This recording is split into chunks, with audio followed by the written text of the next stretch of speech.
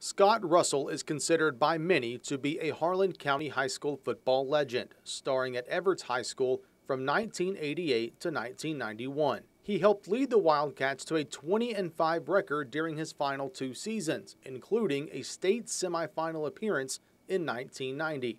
On a Friday night, you drive down the road, you're going to see big sheets with the players' numbers and things wrote down on there, hanging from the road and everything. It was a real special time there in my life.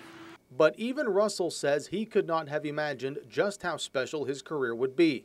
During his senior season in 1991, this play against Williamsburg placed Russell in Kentucky high school football history as he passed former UK great Mark Higgs to become the all-time leading rusher in state history.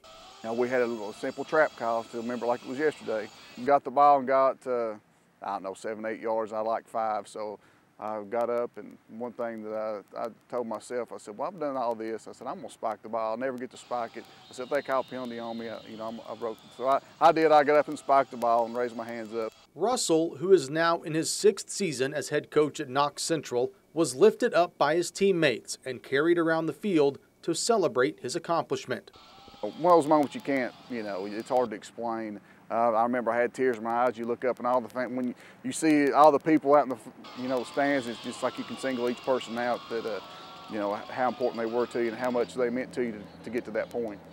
And although the record has been broken several times since that night 25 years ago, Scott Russell of Everts High School will forever be etched in the Kentucky High School record book. It's something that I can always look back and say, well, I was at one time an all-time leading rusher in the state of Kentucky.